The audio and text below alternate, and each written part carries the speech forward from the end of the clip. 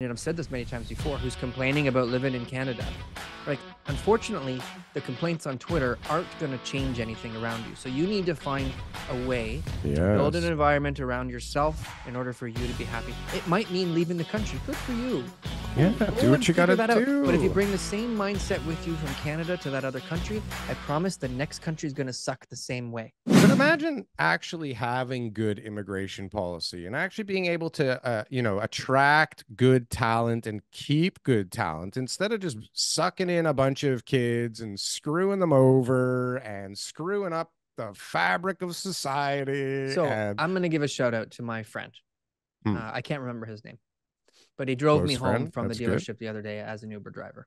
Now, he'd been here for a year. He was in school studying. He's about 30 years old, so he's coming out of in school studying life from India, 30. and now he's in school again, for whatever his walk of life was. And he had a positive attitude. And he told me, he says, he's not sure 100% what he wants to do, but he does like living life in Canada.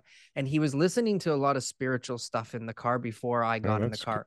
That's nice. So he was getting right into some really heavy things with me. And he was just he was a very just like spiritual, like, down to earth guy. And him and I were having a good conversation. And he said it very clearly. Uber driver. He was a spiritual Uber driver. Uber drivers. Those guys get it done, man. Yeah. He said it very clearly. And this is very obvious. You are in the environment that you create for yourself. Okay. He didn't actually say that, but I just verbatim, tried to, not verbatim, just sort of, make it so that it sounds good. Paraphrase. Paraphrase. Thank you. I'm paraphrasing what he's saying. You make the environment.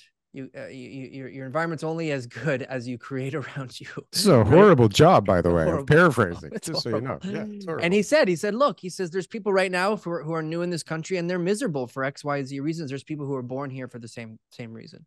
And there's going to be a lot of people who are,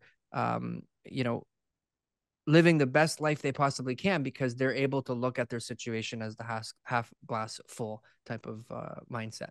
And so for anybody right now, in my mind, and I've said this many times before, who's complaining about living in Canada, like, unfortunately, the complaints on Twitter aren't going to change anything around you. So you need to find a way to build an environment around yourself in order for you to be happy. It might mean leaving the country. Good for you. Cool. Yeah, do what you got to do. But if you bring the same mindset with you from Canada to that other country, I promise the next country is going to suck the same way. Yeah, you're coming with it. But hold on a second. That's not totally true. There's lots of people that shed the Toronto big city dream and go to wherever the fuck, and they pay, $500 a month for rent, and they go pay $2 for eggs and bacon and pancakes. And did you see that on a social media account? And what kind of course were they selling? And that guy doesn't make any money by teaching you how to do the same thing. Yeah, what kind of course were they selling, Darryl? Come on. No, but the truth is, if you know anything, I mean, like, if you go to other countries, it is very different, and the cost of living is very different. Give me an example of somebody who left Toronto, who moved to another country, and he's sitting there going, man, life is so good here right now, and I got all of my ducks in order in my life.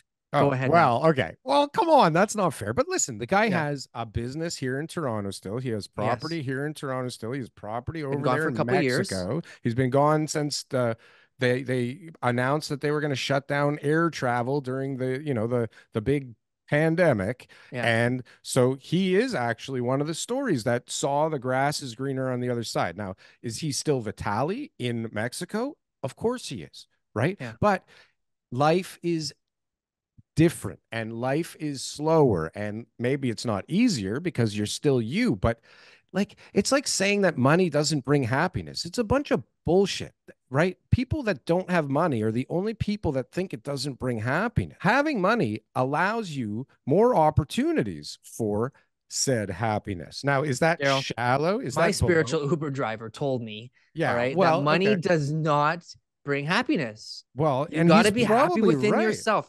Success is not having what you want, it's wanting what you have.